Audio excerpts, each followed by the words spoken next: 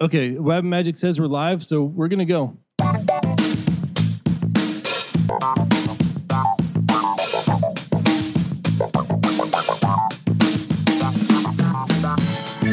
Hello and welcome to the Ritual Misery Podcast. Oh shit! I didn't do the thing. Kent. I didn't do the thing. Welcome to the Ritual Misery Podcast, episode 142 for Thursday, the 21st of September, 2017. This is a show where two lifelong friends and their guests celebrate all things geek. I'm Amos, and that's Kent. He's going to introduce our guest while I figured out what I'm doing with my life. Oh my gosh! Well, at least it's not our Twitch debut. It's pretty. That was a really good intro, Amos. No, we aren't alone as usual. You can't see him yet in the video stream. However, we are here with Nick Britton. He is a best-selling author. He's a former soldier. He's a former teacher. He's an entrepreneur. He's got all kinds of cool stuff going on. What's going on, Nick? How are you guys? Thank you for having me. Kent, you forgot something, man. I believe I heard the rumor that he once traded his socks for a jacket. Because the dude needed some socks on a subway. I'm not sure, but it seems like he's that kind of guy that would be like, you know what? Here, have the jacket and the socks. I'll just go barefoot out this subway and catch whatever diseases are on the ground in the subway. I've never been there, so I don't know. Is that a true story, Nick? No, I've never traded my socks on a subway. Unfortunately, there's no subways down here in Miami right now. So it's just lack of opportunity. Okay, that's fair. That's it. Not that he wouldn't. Not that you wouldn't. It's just that you haven't had the chance. That's it. Exactly. Oh man. Well, So definitely thank you for having me. I certainly appreciate your time. Hey, so usually we kick off the beginning of the show with a little bit of what we've been doing this week. You've got maybe a little bit more going on than we do. How have you been this last week in southern Florida? Yes, we had a little hurricane called Irma came and did a number on South Florida and the Caribbean. It's crazy. I'm in Miami. There's millions of people in the city, and there's still traffic lights out. It's absolutely insane. It's over almost 2 weeks since the storm, and there's still traffic lights out. It's I'm sure you guys know the second most popular language in South Florida is actually English, with the first being Spanish. So nobody knows how to drive. It's just crazy right now. Yeah, man, I don't envy you. How are you looking for Maria? Is that going to cause any problems for you guys? I think it's going to shoot up the Atlantic, mess up Virginia and that area. Hopefully, I don't want to say. Is it bad to say hopefully? I don't know. But I hope it avoids South Florida. I think it's going to. That's what it looks like. So fingers crossed. It's okay to say hopefully not here. That's right. Always okay. Yeah. Well, best of luck with. Best of luck with all of that, with the recovery and everything. Was happy to hear that your family was not. Hurt or anything in that whole thing. So that part's good. Yes, everyone's safe. I have about over $100,000 of damage, which is a lot to kind of digest and bring in. But it's what happens when you're an entrepreneur, when you're a business owner. You take losses and you figure it out. Yeah, for sure. Hey, speaking of losses, DiamondClub Movie Party was this weekend. No, that was a net win, my friend. No, DiamondClub Movie Party, it's a once a month viewing party that we do.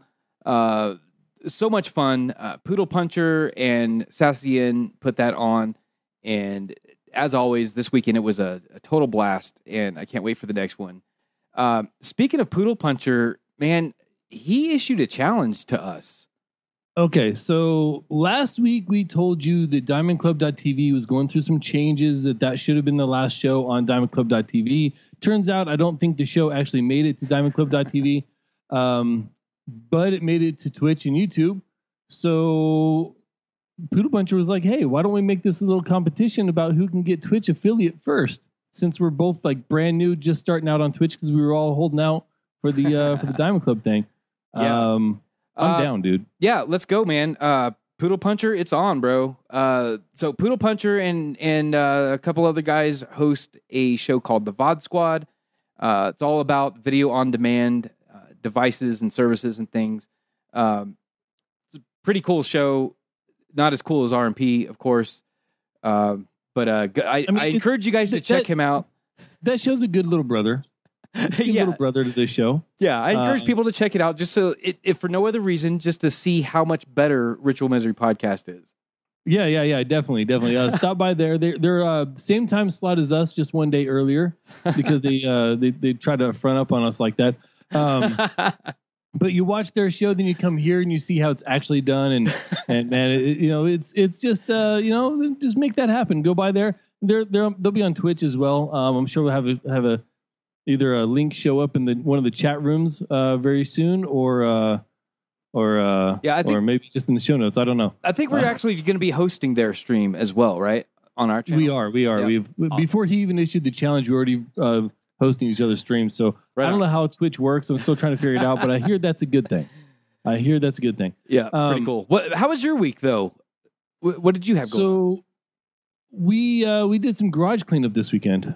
Oh, that's some always cleanup fun. That I'm sure Nick is used to cleaning up by now. So there's a door in the garage that goes into the kitchen. There's one that goes to the backyard, and there's of course the vehicle door that, in the front of the garage. You couldn't go from the vehicle door to the front or to the back door. Like there was no path. You had to move something out of the way. There's like stuff in the way. There was a gate where you could get to any two doors, but not all three from the same.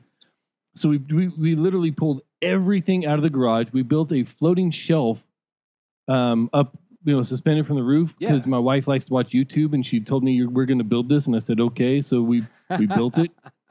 I'm still hoping it doesn't fall down and crush my lawnmower, but we did that, and that was pretty much the whole weekend, man. It took us 2 days to go through the crap. I've taken 2 truckloads of trash and recyclables specifically from the garage to the dump to get them either recycled or thrown away.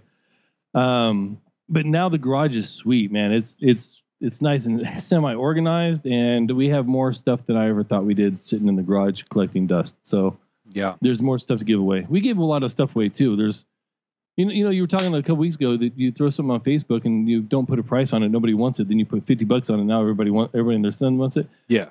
We just put it up there, and some lady was like, "I live an hour and a half away. I'm going to come pick it up right now." Holy cow! Wow. Okay. Well, we're not going to charge you. It took you more than gas than we were going to make out of it anyway. So here you go. Right. Wow. But yeah, that was a lot of fun and kind of exciting. It was sore work standing on a ladder for the majority of the day for one day, but whatever. Mm-hmm. It's fun sitting at Lowe's just buying random stuff and saying, "Oh, I think we'll need this and I think we'll need that." Yeah. So hey, Nick, we like talking about what kind of geeky stuff we get up to each week. Are you much of a geek? Do you geek out on anything in particular? Well, wait, he's asking the question wrong, because everybody geeks out on something. That's true. Whether what is your particular or geek? Cars or what? So everybody geeks out on something. What is your geek? That's what we're asking. My big thing is books. I love reading. Old school too. A book in my hand and going through it. In 2015, I made a decision. I wanted to read a book a week. And I failed at that goal. I read 50 books in that whole year. But at any given time, I'm reading a book, and I kind of just, as much as I'm always on social media, I love to just disappear in front of the ocean and read a book for hours upon time. Oh, that's not too bad. 50 books in a year. What's your favorite genre? Nonfiction book. That's it. I can't trigger my imagination to do anything else but nonfiction. Okay. And as for nonfiction, do you have a certain time period or a certain subject matter or whatever? No, probably, any thought that anything that really gets me deep in thought and gets me thinking about the world. I love, some biographies as well can do the same thing. But for the most part, it makes me wonder, am I really doing a good job in this life I'm living, or is there something else I can do? I get, I start writing and I get deep in those thoughts. So I guess that's kind of geeky, author, artsy kind of way.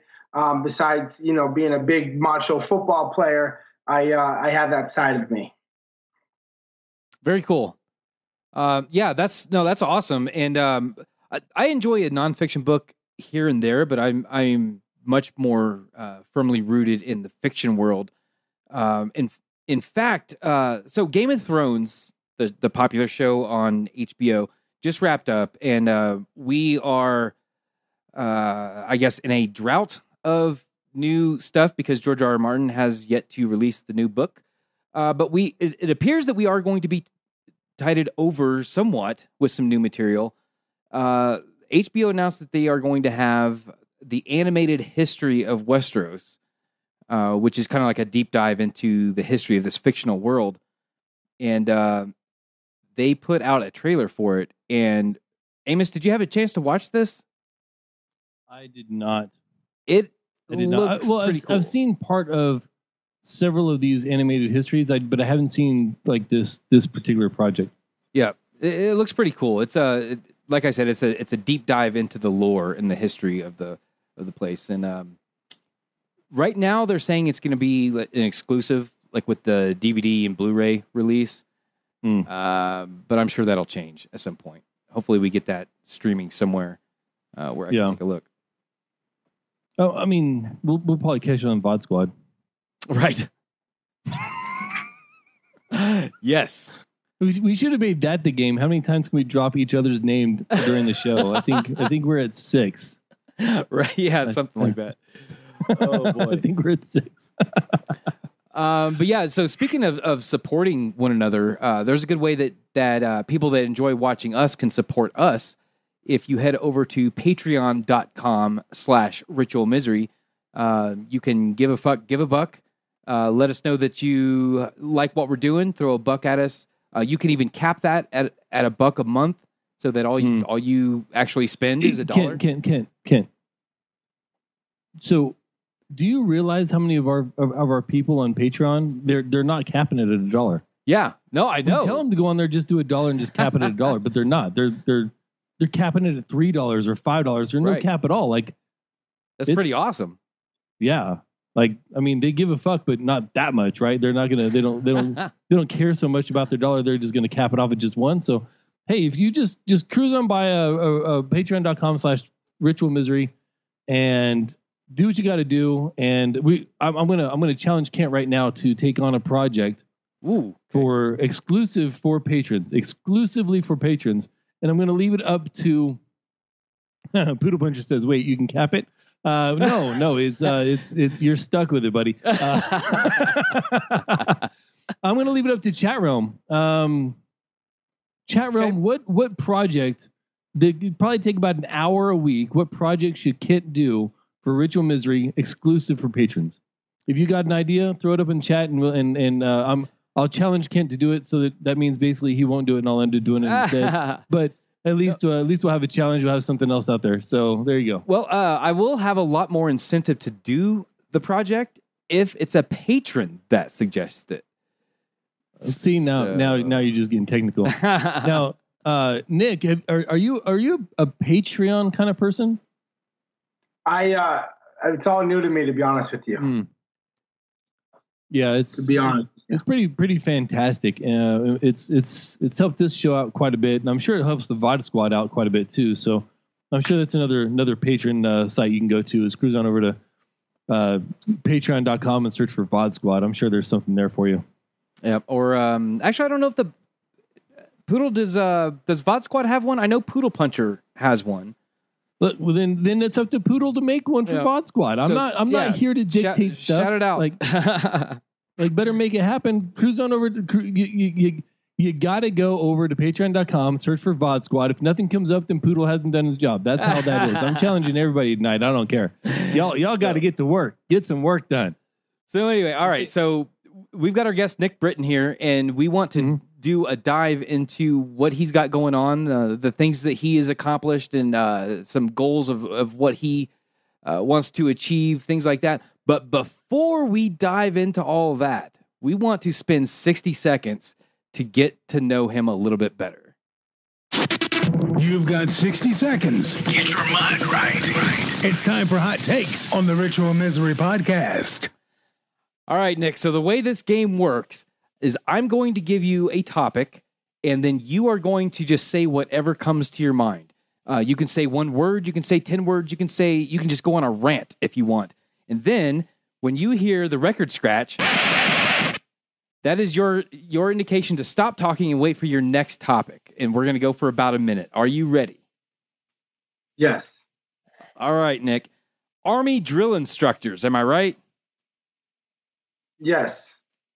Crazy intense. 5-year-old know-it-alls, am I right? Yes, I think kids know more about this world than most adults do. Calm Florida weather, am I right? Doesn't exist. It's global warming. It's all made up. Doesn't exist. Social media trolls, am I right? Oh yes, I get into it with social media trolls. I truly believe there's no such thing as bad attention. I believe that with every fiber in my body. If I have people talking about me or my product, I'm doing something right, and I'm sure you guys feel the same way. And finally, the Ritual Misery podcast. Am I right? Yes, it's veterans helping veterans, which is always an amazing thing. And this is how you can tell he's got his shit together. He didn't go overtime. He didn't ramble. He was very straight to the point. Like he had like 10 seconds left each time. It's only a 10-second challenge. Like, no, that was great. So Nick, you mentioned veterans. So you yourself are a veteran. Can you tell us a little bit about that, your experience with the military? My experience with the military is, it's a touchy subject for me, to be honest with you. I truly believe that anyone who serves, you guys, are all heroes. Every single person who serves is a hero. Anyone who at one point or another signs up to be in the military is a hero in my personal opinion. I can't say I wasn't lucky enough, fortunate enough. I never went overseas, so with that being said, it's a touchy subject for me. I have a lot of friends who went overseas, a lot of friends who, a lot of, close friends who didn't come back. And, it's my passion is to help people, to help veterans, help each other. It's a huge passion of mine. It's one of those weird subjects that it's deep to my heart, but deep down inside, I kind of don't like talking about. I'm sure I don't know how you guys feel about that. Oh yeah, no, we get it's. So it's weird because when you're amongst just other people that understand, it's like this calming thing to talk about and to kind of get it off your chest and remember people that you're not going to see again, or stories that you heard of, or of things that have gone on, or your own personal experiences, even if they're not tragic, they're still they still effective, with effective, right? But then in public, somebody asks you about it, and it's like this immediate shell goes around you, and it's like I'm not. It's either not my place, or I'm not going to go down that with you, or I don't feel that you're going to understand regardless of how I try to express it. So there's really, and it's sad, but there's literally no point in me telling you about it because you can't, without having some experience in that scenario, you can't genuinely understand. And I feel that way. I've been overseas several times, but Ken's had mortars fired at him, and I've never had mortars fired at me. So there's a certain level just between him and I, and we've known each other for damn near 30 years, that I'm never going to fully understand his point of view on it because he's taking that extra level, It's just it's weird like that. Something that used to... Oh, go ahead, Nick. I'm sorry. The biggest thing to me is just, man, anytime you see the old school veterans, the Vietnam hats and the World War II hats and the Korean War hats, I always go up to those guys and thank them and talk to them. And, they're all over the place in South Florida. I was flying last week, traveling around the country, and they at one of the airports in DC, they had an honor flight, and I went there, I shook all their guys' hands. And that's what the brotherhood is. The camaraderie, but in the public spectrum, it's a sensitive topic. Yeah, when I first came in the military, I used to it used to really make me feel weird when complete strangers, like civilians, would come up to me and say, "Thank you for your service." It used to make me feel really weird because part of me is like, it's just my job. I joined the military because I didn't want to go to college, but there was also a part of me that was like, you say those words, but how much do you mean them? Because you don't get really what you're saying. But it took me a couple of years to realize that I need to appreciate them saying that, because like what you were saying with the Vietnam veterans, they didn't get that when they were serving. They got spit on and called all kinds of terrible things. And we, serving in today's military, we are incredibly lucky to have the support of the community. And, so it actually now is the complete opposite. So when I hear "thank you for your service," I thank them in return for their appreciation. So it's, so it's, I don't know. I understand completely what you mean when you say it's a weird topic to discuss, because it really is. Now, you took that, your experience in the Army, and you flipped it and kind of went the opposite direction in life. Like you became a kindergarten teacher. Yeah, well, in my whole life, I knew my purpose was to truly help people. That is my purpose with everything I do in my life, is to just be of service to other people. What that looks like, it changes constantly every single day. How I can help people changes, right? Before I thought I was in the military, which is an amazing way to help people. And then I thought I was being a teacher, and that's a great way to help people. Then it was a special educator. Then it was an administrator.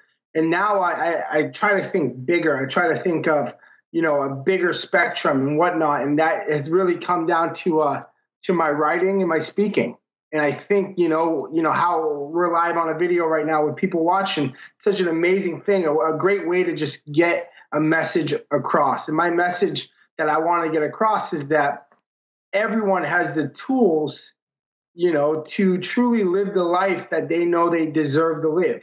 And I say that, one of you guys is out in Alaska, right? Mm-hmm. I lived in Vermont for about 5 years. I remember waking up one day and seeing the average temperature was -7 degrees, and understanding that, I didn't have to live that life if I didn't want to live that life. So I took big steps, and now I live in Miami. Yeah. Amos and I both grew up in Indiana. Well, me my whole life until I joined the military, and then Amos for about half of his. Indiana, this is something that Amos and I differ on. Temperature preference, because Indiana was way too cold for me. It got hot and muggy in the summertime, but the snow is always awful, and the freezing temperatures, I hate it. And most of my military career, I've been stationed in warm places. The last of which took me here to New Mexico. And even though I don't like the state of New Mexico and the city that I live in all that much, I do appreciate the weather here. And Amos would be absolutely miserable living here or in South Florida, for that matter. Yeah, there's not a chance. I was in South Carolina for 4 years. That's as far south as I ever wanted to be. I don't particularly like cutting the air with a butter knife just so I can breathe. Like it's just not something I enjoy. My younger years were all in Southern California in the high desert. So 10 to 20% humidity is like king. You can sweat and it's actually effective. And I get that in New Mexico, but the temperatures here are way higher than your threshold, Amos. Oh yeah, no. Once it gets past 80, 85, I'm starting to wilt, man. I can't do it. The awkwardly enough, my highest temperature I ever experienced in my life is 135 degrees in full IBA and everything else in Kuwait. And the coldest I've ever experienced was here. It was -34 degrees last winter. And wow. I was still more comfortable at -34 degrees than I was at 135. That's there's just crazy. No way. So that was the biggest thing with me is I my mid to late 30s, I saw a lot of people specifically get out of the military and not know what to do with their lives, right? Yep. Not know what their next steps were. And they just assumed that they had to, start a life where they lived their whole life. And, I wanted to share that there's a better way to do that. Yeah. So you were talking about being an educator and how you like to, help people find their potential and things like that. You're a writer. Did like that philosophy translate into what you wrote about? Yes. Well, first, full transparency, because, I obviously can relate to you guys. I'm not a good writer whatsoever. And that's kind of very interesting to say, but I'm such a persistent person.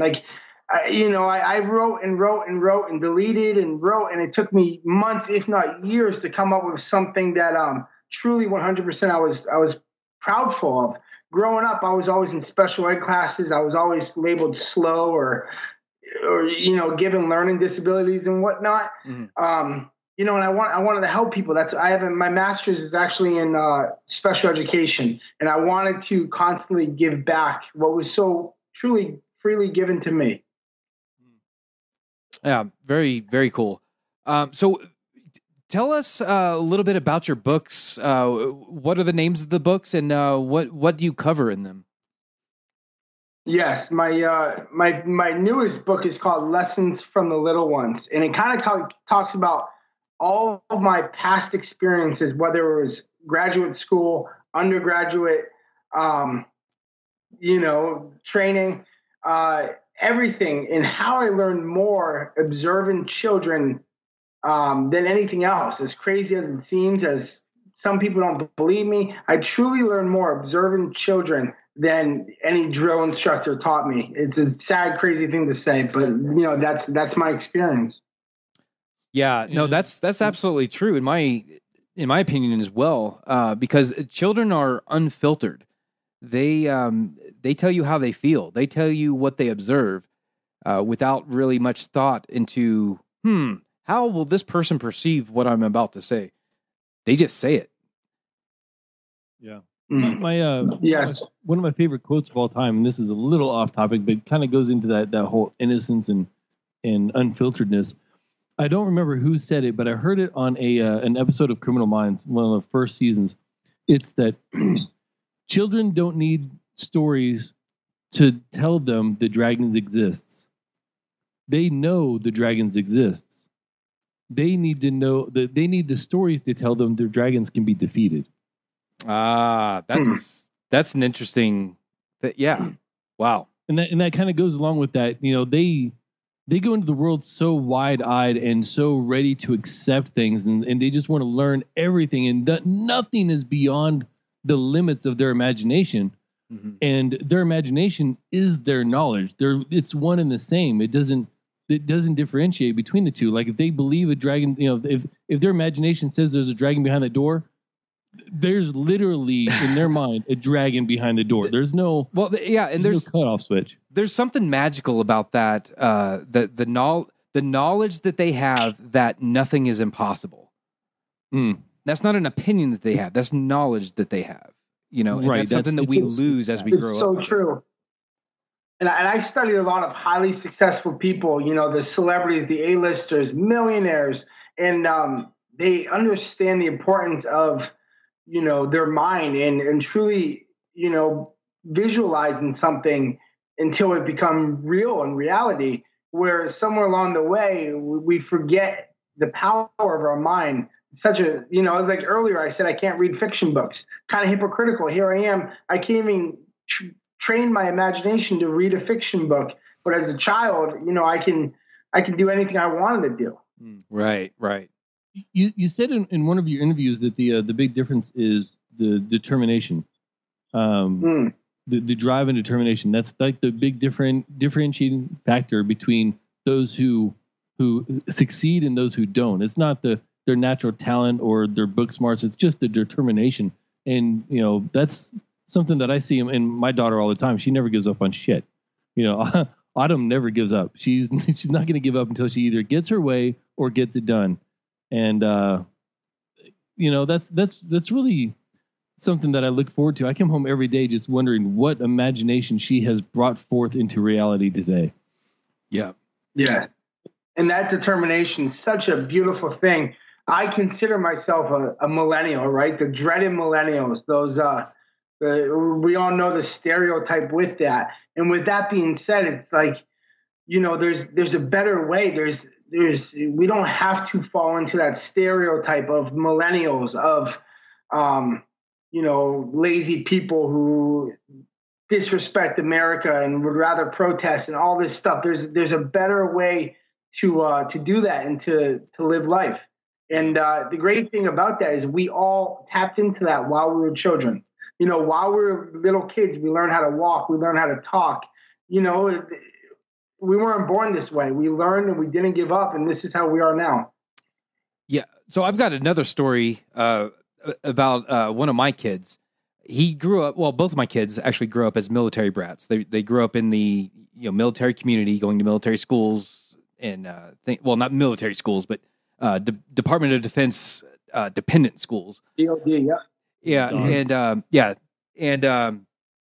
So they grew up in an environment that's very different than most public schools, I think.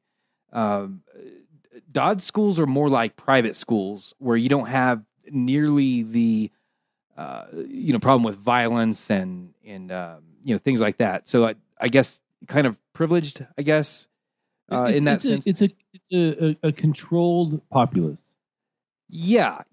And so one of the things that really struck me early on, my oldest son, Lucas, was, I believe, 5. He was either 5 or 6 years old. So he was either kindergarten or first grade, I think.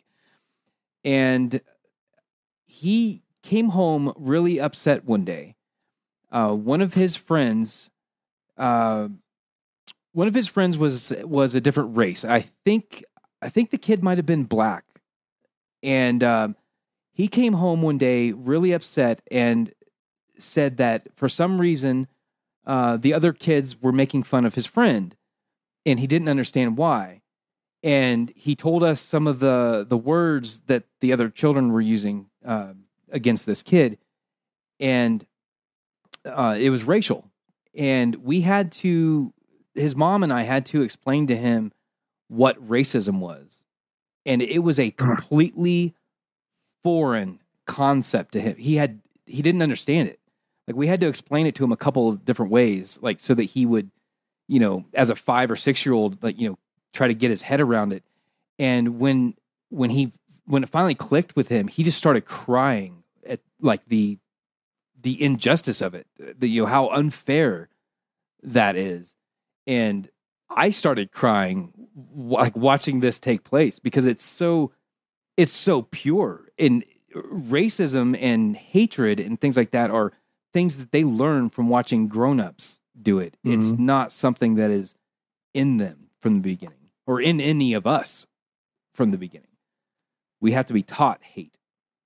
Squid in the chat room says, quit destroying my heroes. And he's one of those that served in the military for a time. So kudos to him. Yeah. I think they're talking about Santa Claus. Yeah. Well, I mean, look, you do Santa Claus however you want to do Santa Claus. That's all I'm saying about that. I'm not here to judge your Santa Claus. Right. Now, this is not your first book, though, right? You've got Children Know Success. Do you? Yeah. Yes, that was my first book I wrote. And honestly, I was young and I had no idea what I was doing. And I just wrote a book and I published it. And it was very factual, very probably military-like, kind of like a field manual, A, B, C, D, E, that this is what you're supposed to do. And there was no stories with that. And apparently in my topic, in my following of parents and whatnot, because my following is unique, because I can tap into the military, I can tap into the athletic, but then I had the moms and the dads, and they wanted a story. So that first book was like very short and to the point, and I personally love it. I love books like that with no BS, no fluff in it. But But then, I took some advice and I came out with the second. The most recent one is very similar in topic, but has stories with that. That's awesome. I mean, I wish I could write a book. I wish I had the attention span to just sit down, put my thoughts down, and make them make sense to someone other than myself, which is kind of like the hard part of the deal, right? Was your approach to writing these books more of a I'm going to sit down, I have an idea and I'm going to sit down and write what I know, or was it more I have an idea of what I want to say, now let me go research it and write basically from the research, or was it a mix of those? It was a mix. First and foremost, it was emotion. And then it was that not quit mentality. I started writing it honestly, and then halfway through, I'm like, I don't want to do this. And then, I don't want to be that. I've never started something in my life and not finished it, right? That's. I don't think you guys are like that either. I have to finish everything I started. I've started a pizza and not finished it. What's that? I said I've started a pizza and not finished it. Does that count? Yeah, I struggle with that too. But so that's where it first came from, was that mentality that I was going to, complete this book. And then I did it, and I had, you said social media trolls. I was creating controversy. I was creating a buzz about this idea. I was having people talk, saying I was wrong, and some people telling me I was right, and they were arguing about the book. And I realized anytime you can tap into someone's emotion, whether it's positive or negative, that's really all I want to do. I want to get people to think and to observe and to maybe just view this world a little differently. So that's where I came out with the second book, and absolutely pound social media to the point where, people are getting in fights over me on Facebook forums, and I'm just sitting there laughing about it when they're all buying my book. Right. That's really my goal. It's really my goal, is just to, have people just observe this world around them a little differently. Yeah, that's a powerful thing when you can influence people's emotions, and especially when you can change maybe the way that they see a thing. It's pretty powerful. I dig it. I'm all about it. One of my favorite people in the entire world, if not my favorite person in the whole world, is my 4-year-old. And there's a reason for that. You can sit down and she'll tell you, Daddy, you made me angry. Like, okay, how did I make you angry? Because I didn't get a popsicle. Okay, well, I understand, but you didn't eat your dinner, so maybe we can try again tomorrow night. And then 2 seconds later, she's like, I love you, Daddy. And I'm like, what is wrong with the entirety of the rest of the world? Oh my gosh. Yeah. Autumn is amazing, man. Like I absolutely understand your love and admiration for that girl. Oh man. So before we move on to other topics, Nick, we don't have a huge audience, but we have a small and understanding audience. So before we move on to something else, what do you want them to know about your books that is just like, this is why everyone should be reading these, not just dads or people that don't have kids yet or whatever else? Why is it? What are they going to get out of it?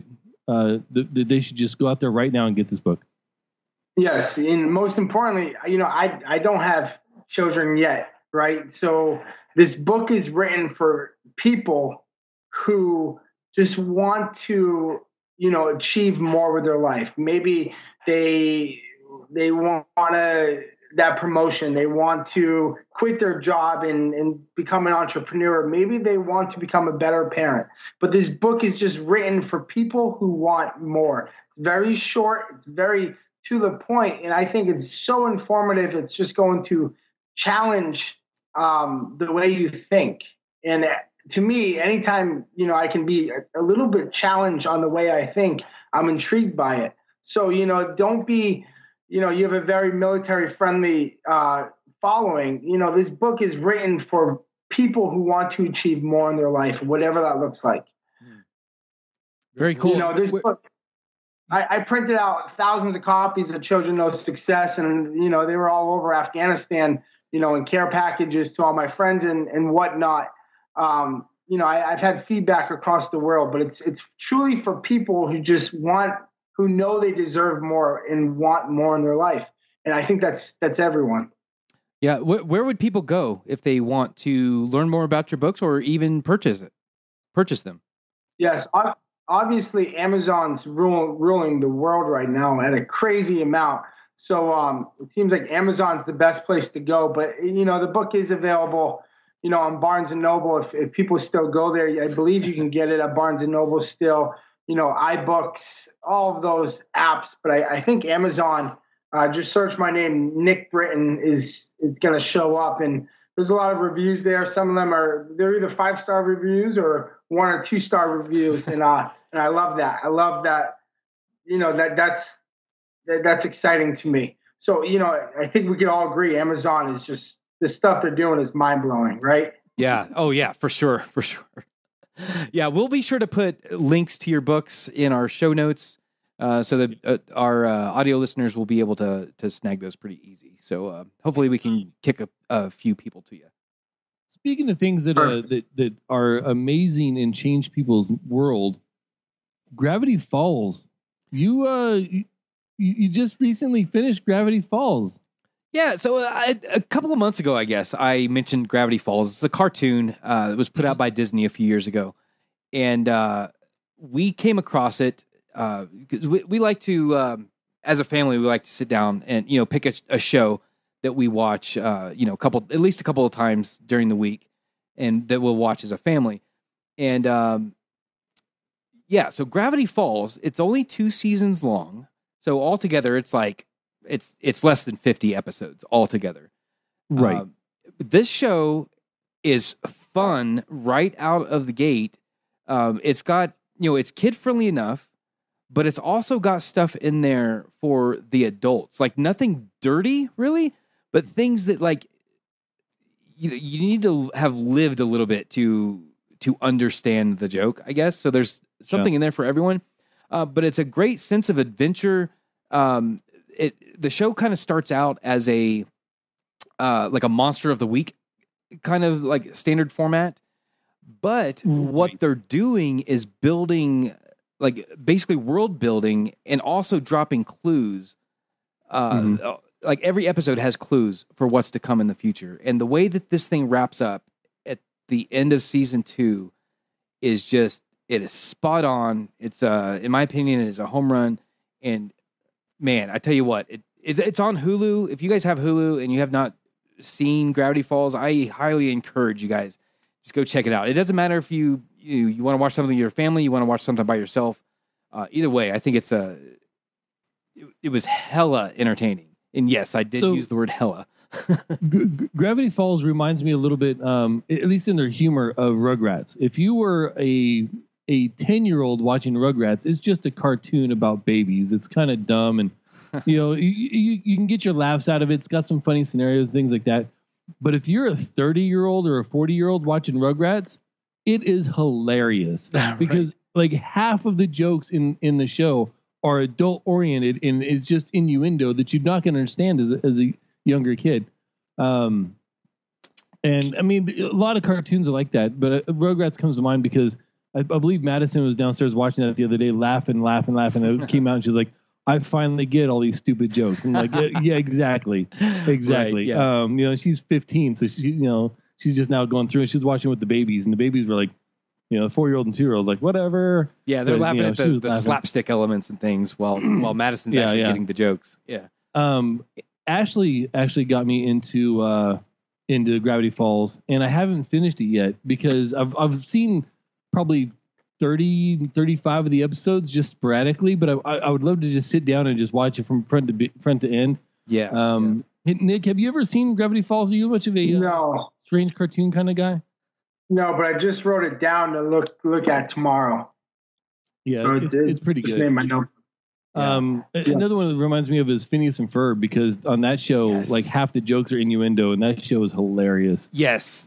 I in fact, I think Gravity Falls is more similar to Phineas and Ferb than it is to Rugrats even.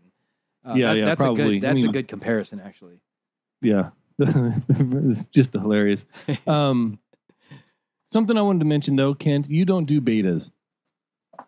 As far as like OSs and most software, right? Yeah, I tend to stay away from the betas because two reasons. One, I'm not going to be much of a beta tester as far as like providing feedback. I feel like I don't have time for that.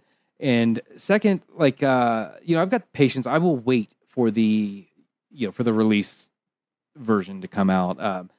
In particular, I think you're referring to Apple's new OS, iOS 11.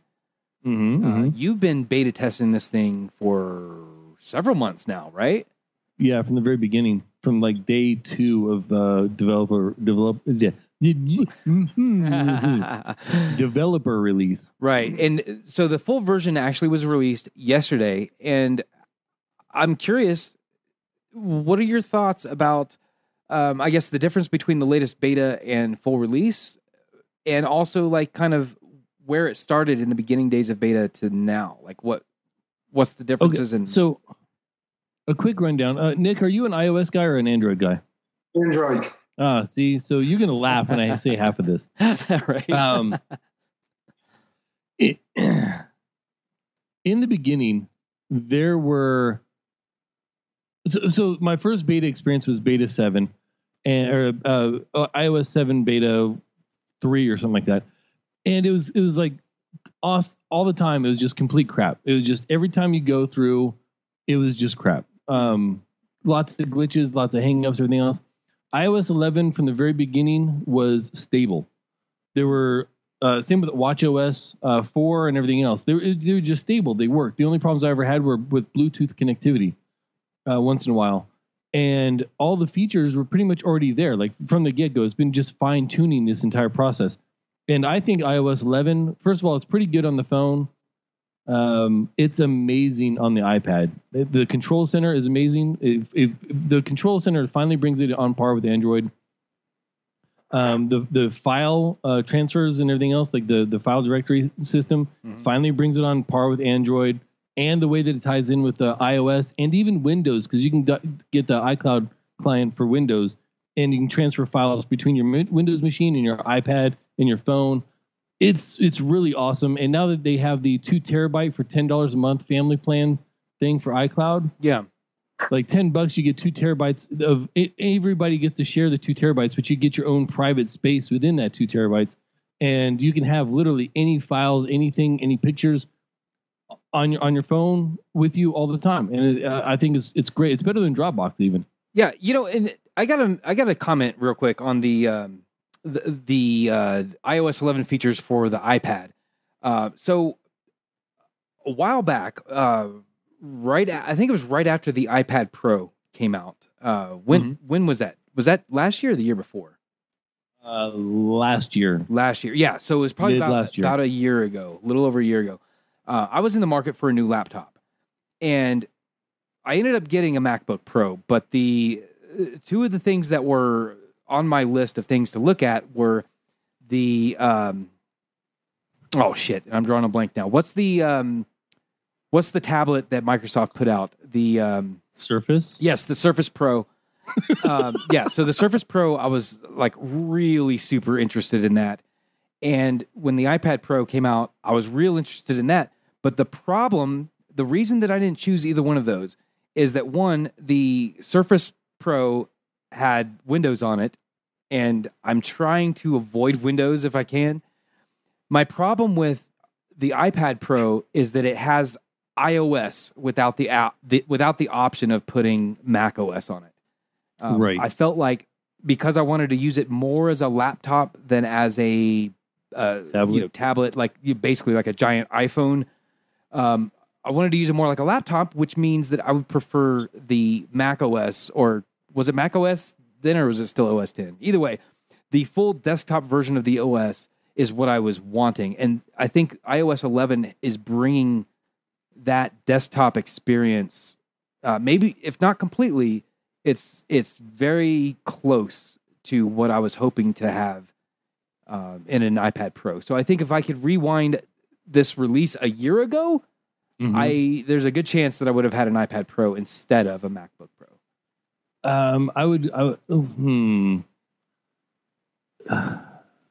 I before iOS 11, I'd put the MacBook Pro as a 40% laptop replacement.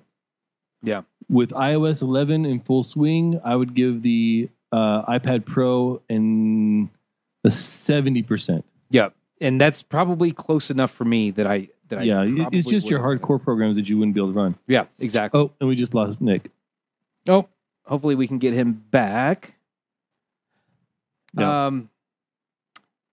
Yeah. So, all right. So let's move on from the Apple talk.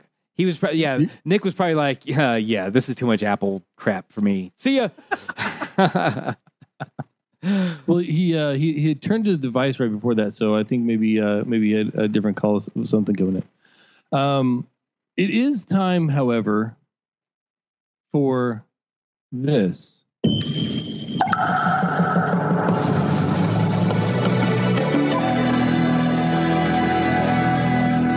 So Nick, Sam Berns, My Philosophy for a Happy Life.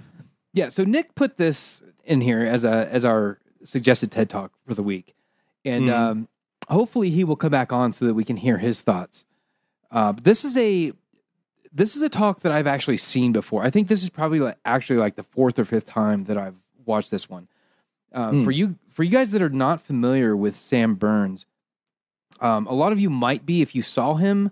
But don't recognize First of all, the name. if you're not familiar with Sam Berns, welcome to the internet. Yeah.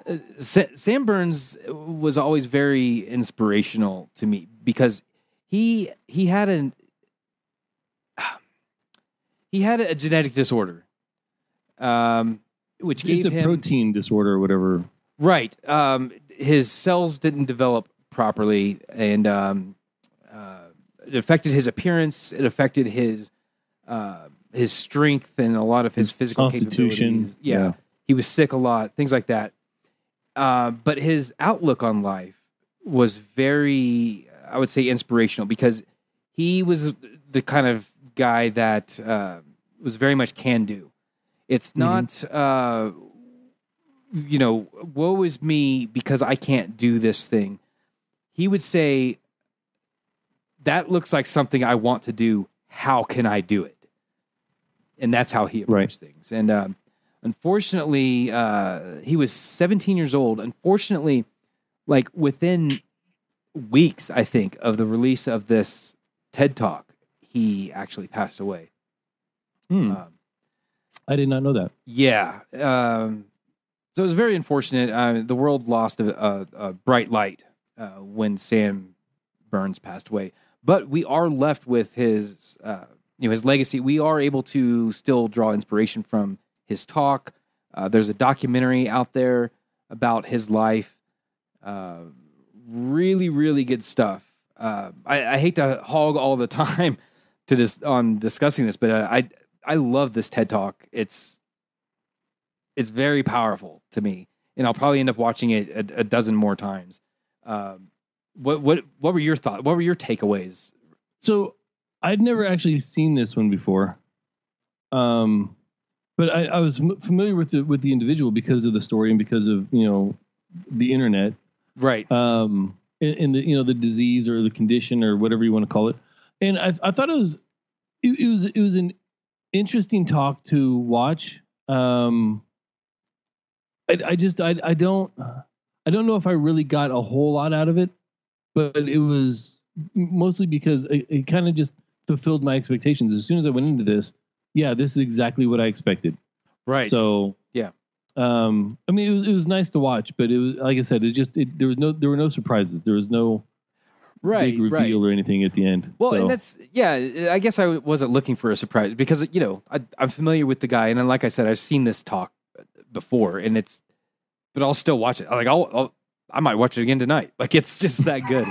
But yeah, if you guys want a little pick me up, a little inspiration, and you've got 12 minutes long or something like that. If you got 12 minutes to spare, it's not really long. Yeah, check it out. It's Sam Berns, Berns, Sam Berns, My Philosophy for a Happy Life. Just go look it up on TED.com or on YouTube and just check it out. This is 2 thumbs way up from me on this one. Yep. So hopefully Nick will come back on. We can hear what he wanted to say about it. Yeah, right. We have just over 3 months, man. Of 2016. Of 2017. Or that. That's how fast this year has gone, man. I'm still writing 2016 on my checks. Just kidding. I can't remember the last time I wrote a check. I was going to say, you're still writing checks? What do you think? It's 86? I know. What's going on right now? Dude, I think it's seriously been like 4 years or something since I've written a check. I don't even know where my checkbook is. If I even still have any. I have no idea.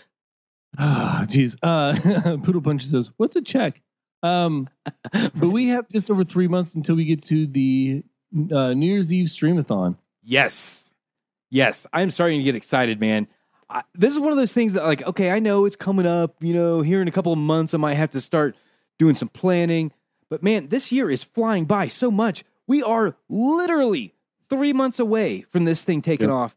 And it's time, man. It is time for people to start volunteering for this. We have Christy Cates locked in already. But the official launch, I'm going to go ahead and announce it now. The official launch for this signups and everything is going to be next week. I think we're going to try to get something into Diamond Time for next week. And then the, no kidding, you know what? I'll say Diamond Time is going to be the soft launch. We will have the form out there on the internet that people can fill out, sign up for the Streamathon if they want to volunteer to stream, if they want to do, volunteer to do some of the back end, behind the scenes type stuff. Advertise for us, anything like that. Contribute art, anything. We got to make a press package. Yes. So that's spread around to all the other Diamond Club shows to get that out there. So absolutely, and all of that. So, like I said, the soft launch will be most likely Diamond Time for this upcoming Tuesday on 9 Attack, and then the no kidding hard launch will be 1 week from today. I think we will start seriously pushing this out there for volunteers and also just to publicize it so that people know that it's actually something that they can enjoy on December 31st and January 1st. Yep. What's crazy is last year we waited until the middle of November to plan this for the end of the year. Every year. So the first year it was, I'm going to do it. I said on Sunday that I was going to do it on Thursday. Yeah. It was the first year. Yeah. The next year we said earlier than that, but we actually started getting people ready in mid-November for a New Year's Eve event. And this year we started in July. But we actually haven't gotten anything done until it's middle of September now. Yeah. And it already feels like we're so far behind the 8 ball. Oh, yeah. No kidding. Thank God that we've got a lot of the preliminary work done because we've got we're going to borrow heavily, I think, from the materials that we produced last year, and a lot of the contacts and things like that we got done last year. But it's still, I would say it's going to be probably at least 60 to 70% of the workload still that we didn't, compared to what we had last year. So it's going to be great, man. I am so looking forward to it. A lot of people have already expressed interest in this. Like I said, Christy Cates is already she's inked in. She's not penciled in. She is firm. But we've got a lot of people that we already know that we're going to get back to them, or they're going to get back to us to get firm. And this year, I can't make any promises, but I do not have a surgery scheduled 2 days before the stream this year. So that's a good thing. That's a really good thing. No dipping out and then and vomiting while I suck down some Vicodins. Yeah, I mean, unless you just want to do that for fun, I guess. No, no. Oh man. No. But yeah, as much pain as I was in last year, I decided not to take the rest of my pills after that. So, that being said, man, what else we got going on? We got some other stuff going on. What do we got coming up? What's going on with this podcast? What are we doing here? Words, man. So do you want to announce our guest for next week? No. Nope. That's still a secret. Oh yeah. Or is it even a firm guest? Oh no, it is. It's locked in. Okay. It's locked in. Like the individual, our guest next week is actually taking the afternoon off in order to make sure they are ready. Okay. Well, very cool. All right, so everyone look forward to that. Yeah. All right, that's all we'll say about that.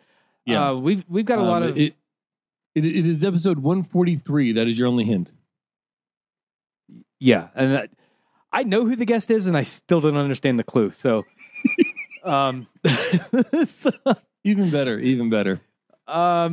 Yeah, man, we've got some real interesting guests coming up. I don't know how much we want to reveal of the schedule. All of them are locked in, I believe. So we have our mystery guest next week. The week after that, episode 144 should be the first week of October. Yep. And we were going to have Mike TV and Christy Cates on that show, but it didn't work out for Mike TV's schedule. So I don't think we have anybody else planned for that week, but I'm working on it. Yeah. I'm not sure if we've got that booked up yet or not. But Christy and Mike will be on, but not till a couple of weeks later. The 19th. I think 3 weeks after that now. Yeah. So yeah. But we're going to have both of them on the same show, so that's going to be awesome. That's going to be amazing. Also, a technical challenge for me to figure out how to get that many streams on. Yeah. And then who do we have on the 12th of October? That, I believe, is Snubs, right? Is it? Is it? 12th, I think. I'm pretty sure you're right. Yeah, man. This makes good radio right here. It does. Really it does. And I apologize. I'm trying to bring up. Let's just look through our calendar here and see if we can figure out who the hell we booked. You know what? On the show. I tell you what. We've got, just trust us. We've got some really cool guests coming up. It's going to be awesome. Tune in next week for the mystery guest, and then next week we will announce for sure the guest that's going to be on the following week. No, you know what I could do? I could just actually like look at my calendar because that's a thing. It is. But yeah, man. Another thing that we've got going on is iTunes reviews.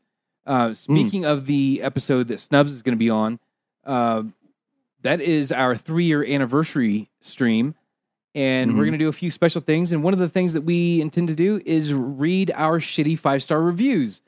Yep. We've been no. You said it wrong. Oh, sorry. 5-star shitty reviews. There you go. So you guys need to get those in now. Go to iTunes, look us up, the Ritual Misery Podcast, and give us a 5-star review, but tell us how awful the show is. The 5 stars is what's going to get our podcast noticed, possibly. But the fun of it is the review. Nobody cares what the reviews say. They don't mean anything. But we are going to use the narratives that you guys type up to basically make comedy for ourselves here on the show. Yeah. So tell us how awful we are. Look at the ones that are already there. Maybe get some inspiration. Try to top them. Try to put a shittier review. But be sure you give us 5 stars, and we will read those on our 3-year anniversary show. Looking forward to doing that. And yes, I can confirm October 12th is that 3-year anniversary show. It is with Snubs, and the following week on the 19th is Christy Cates and Mike TV. Yep. So that is what we have. We are still currently open on the 5th, although I don't see that lasting very much longer because I got 2 people in the wings. Okay, yeah, as do I. So we're gonna have to get together and make sure we don't double book. There's only one real calendar. It's the one that I use, not you. Yeah, right.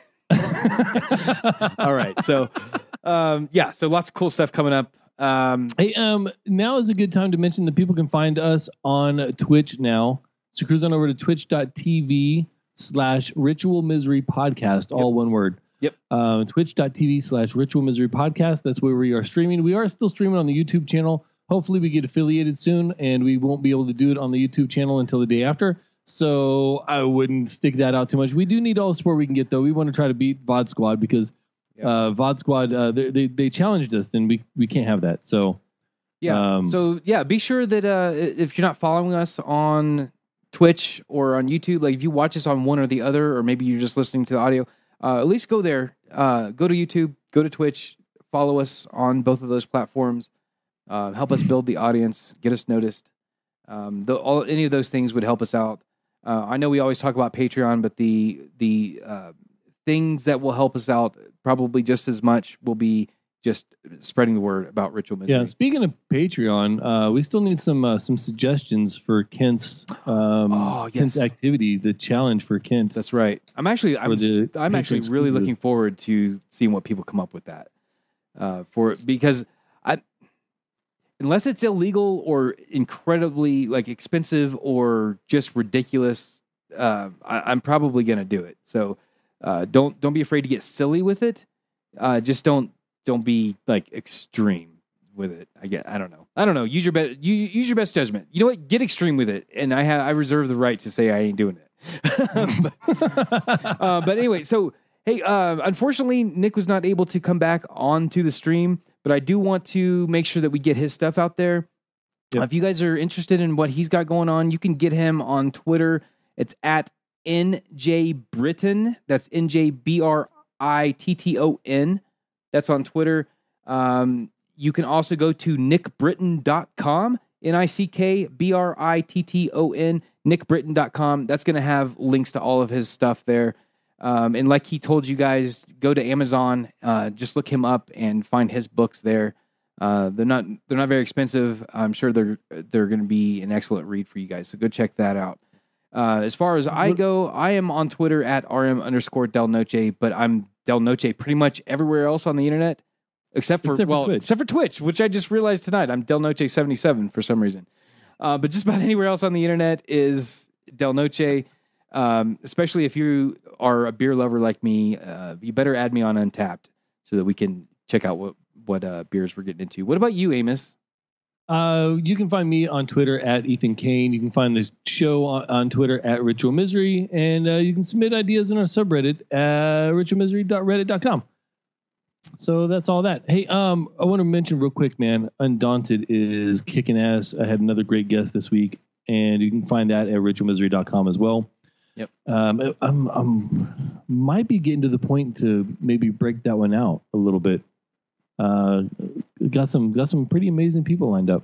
That is awesome, so, dude. That show. And by the way, I'm going to be retired soon because they're mid-boarding me. It's semi-official now. My commander's recommendation came back to retire me a little early.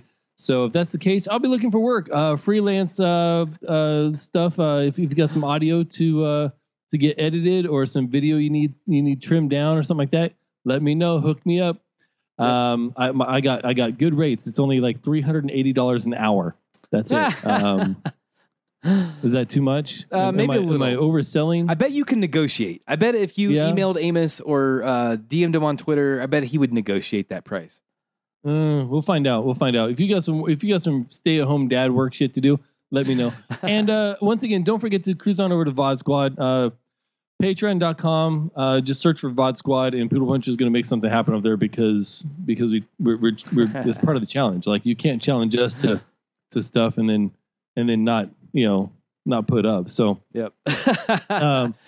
And of course, you can find all of our links to everything we talk about. It's either in the show notes or on the site or something like that. Cruise on over to ritualmisery.com and RITUALMISERY. Yes, there's a reason there's 3 because I'm obsessed with 3s and 4s, but whatever. Go, make, do. And podcast has 7 letters, which is a combination of 3 and 4. I'm just rambling now. I'm just trying to kill time because we haven't quite hit our 4-hour mark yet. So I'm just going to keep going. While we're just rambling, I want to go ahead and thank Jotmon for maintaining our dctvPedia page. That is so much appreciated, man. It was actually a dream come true when that thing materialized. Yep. Thank you, Jotmon, for not only creating that, but also maintaining it. Good stuff. And I think that's it, man. I think it's time to hit the button and thank Kevin MacLeod, last week's guest, for the amazing music. Yes. Kevin MacLeod. Check out his stuff, incompetech.com. He's got all kinds of of music that you can use for free. So check him out. And love you guys. See ya.